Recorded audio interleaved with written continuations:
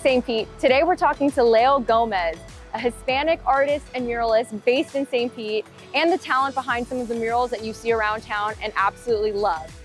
I'm a lettering artist. My work, it's all about communication. So I use the art of lettering to communicate a certain message.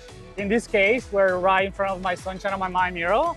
And this mural was actually inspired by everyone in St. Pete. Oh, I love that. Yeah, I'm from Bogota, Colombia.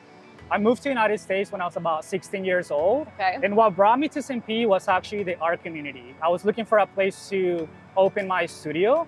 And I was looking at different places, but there was just something about St. Pete that I was like, I really like the vibe there, and it's so local that I want to be part of a community. And that's exactly what brought me to St. Pete. I have murals, I want to say, maybe in every district of St. Pete, which is really nice. That is. Especially in downtown St. Pete, like you can go from one district to the other one and you're gonna find something of mine. But what I love about the business owners of St. Pete is that they're just so welcoming to the arts. We're the Sunshine City, and this is Sunshine on my mind. I love that.